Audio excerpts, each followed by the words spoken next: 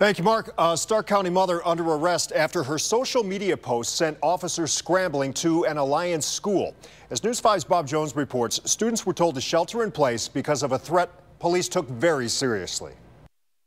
The concern here at Northside Intermediate School started around 9 o'clock yesterday morning when the principal was shown a screenshot of a disturbing Facebook post, a mother threatening harm to the school.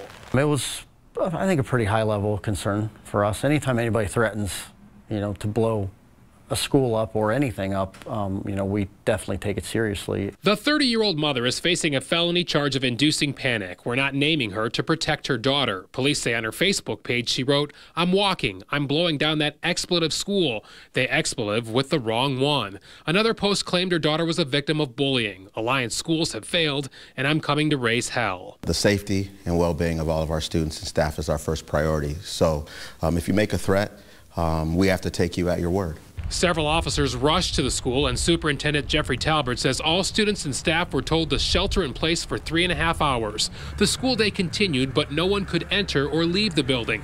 Dashcam video shows the mother being arrested at a house on Linden Avenue, more than 2 miles from the school.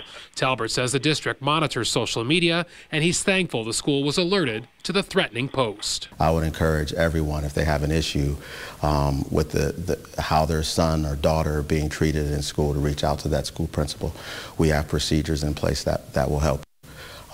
Social media is not the spot to get a response. The superintendent says there's no evidence that bullying took place at the school. And Stark County Children's Services says the agency took custody of her 5 children in December after she was charged with child endangering in a separate case.